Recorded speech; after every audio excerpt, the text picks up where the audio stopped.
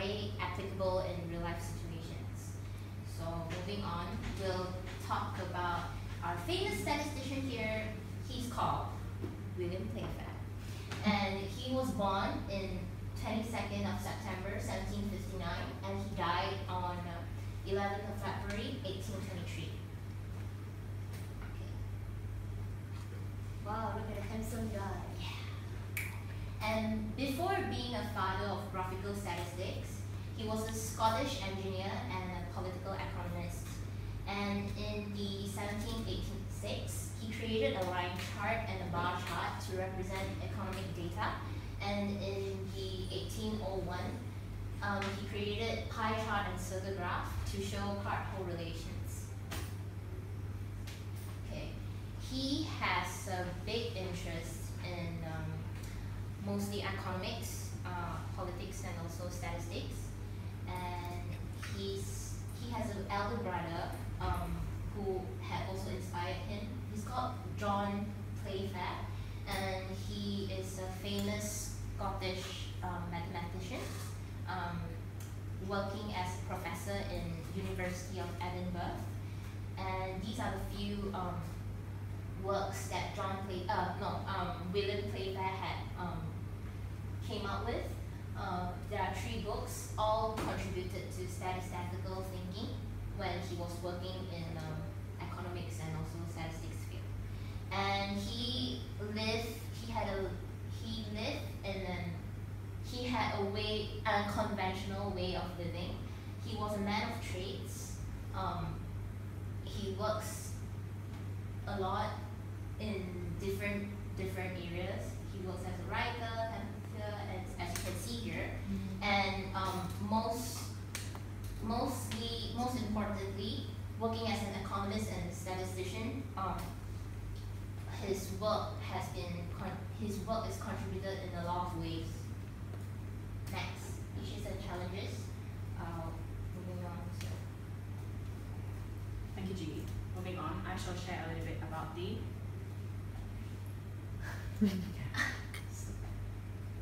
issues and challenges faced by William Playfair.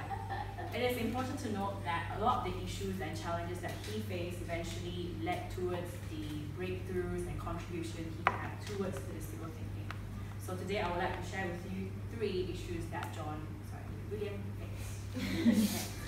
The first thing is actually the lack of data. And so what happened was, the lack of data eventually inspired him to create the line chart as well as the bar graph. So here's some examples.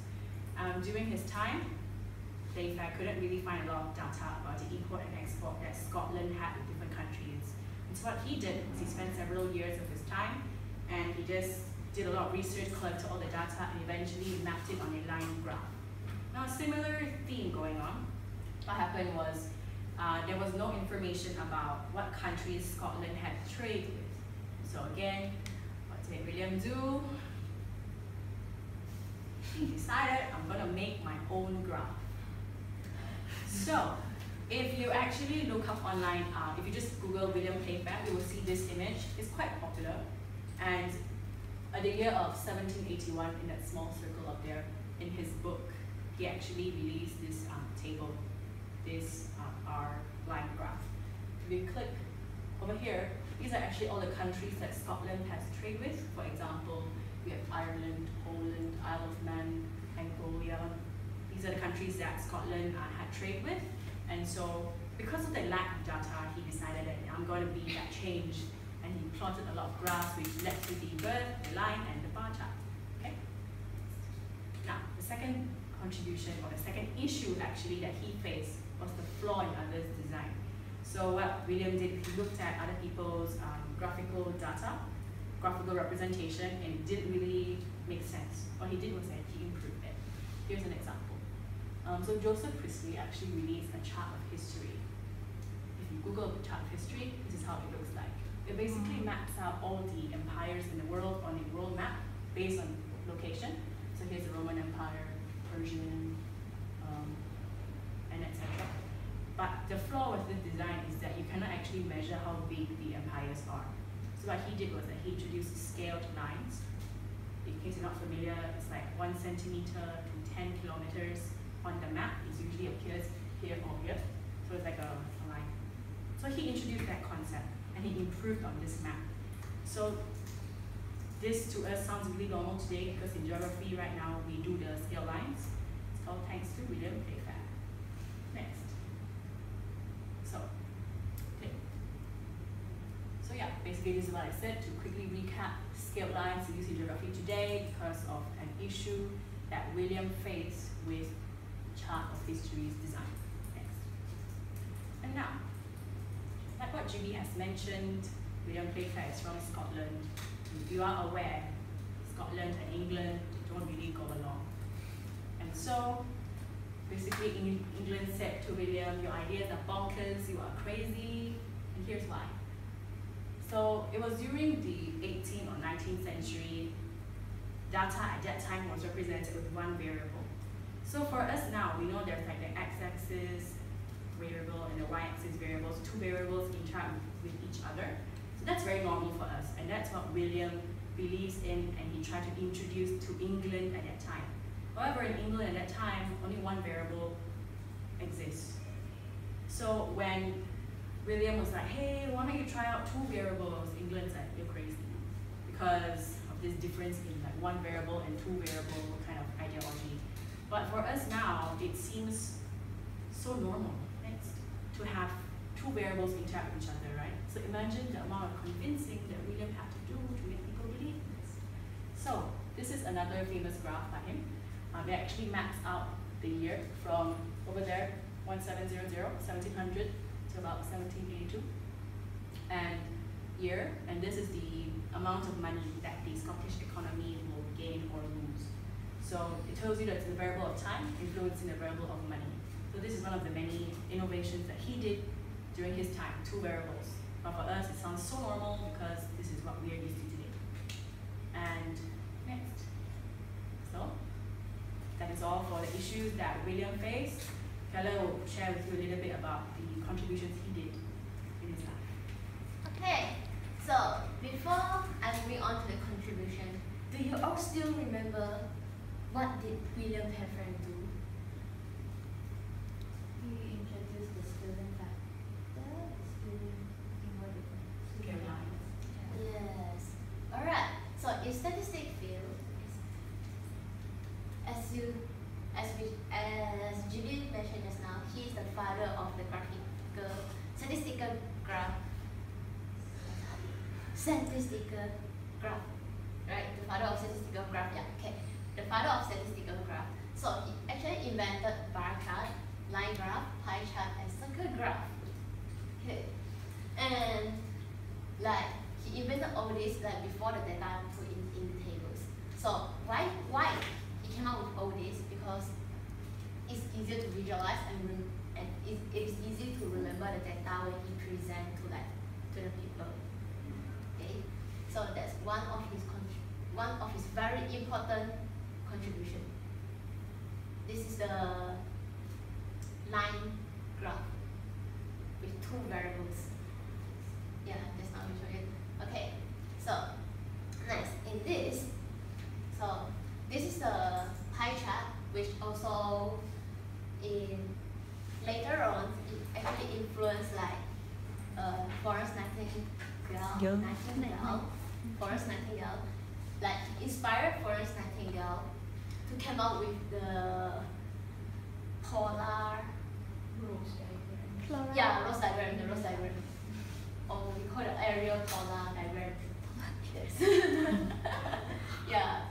So next, he also have contribution to like topography and represented in map. So like the atlas with our world map, the scale line, he contribute to the world map. Like today in geography, we learn about like the scale line. It's very easy for us to understand. All thanks to our dear William. Okay. Next, he also have like when he invented line chart and all the statistical like pie chart, line chart, bar chart, this, he also contributed to economy. So he's the first person that actually like tell the people that he argued that by using the statistical tool like all this, you can eventually like prevent economy decline. Like using data, you use all the data, you can make the data as your prediction tool. So he told the people that it is better that you find a way to like preserve instead of like you make another way for like build a new business. So it's like you prevent before it's happened. Yeah. So that book. Yeah. So this book, he wrote this book, and in this book, he talked about like how do you prevent an economy decline and things. It's a very famous book. Yes. Then, as we mentioned before, he is a man of many wonders. So he worked with like many different works before, like different kinds of jobs. So he also has like contribution in psychology. Like he has tools to like use in experimental psychology today. Like his charts were very effective device for communicating data. Example like human perception and cognitive capacity. Even like our science today, we have the two variables, the x-axis and y-axis, also thanks to him. Okay, next. Then, again, as a man of many wonders, so his invention have in many fields, even like in engineering before he worked as a statistician. Yeah, so he worked as an engineer, so he had like engineering background, and then he have like several patents. One of it is a mass-produced silver-plated spoon. And then he also modified like bowls of shape to make them faster. Yeah. So his contribution is a lot, and we spend a lot of time to like categorize it because too many. As a man of many wonders. Okay. So to summarize our presentation, we came up with this. Is William Playfair still relevant today? Is it or is it not? Yes, it is. His contributions of linear arithmetic and also scaled line has really helped in terms of geography and also topography that was previously mentioned by Bio. He actually improved the Presley's chart using these two contributions. And also, yes, because all the statistical tool like pie chart, bar chart, line graphs, all of that are still used, is very relevant in today's education. Like it's being taught in schools and it's being used in mathematics curriculums, and students have to learn it. And last but not least, two variables, which is being used in y-axis and x-axis, and those small little things that William had contributed in statistical thinking is commonly used in science. And as well as real life applications, you might not really know about like how he had contributed. We came up with An example.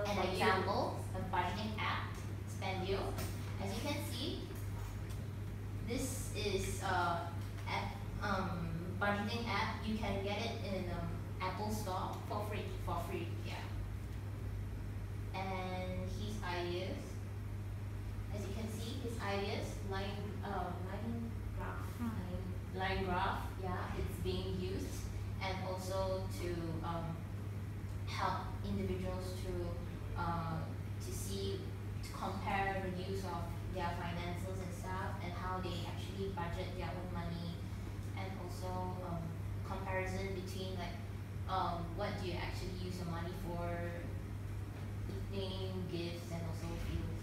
It's kind of little things that William actually contributes in statistical thinking today. Yeah. So this marks our end of our slides. William Playfair. He's a statistician, relevant, and very handsome.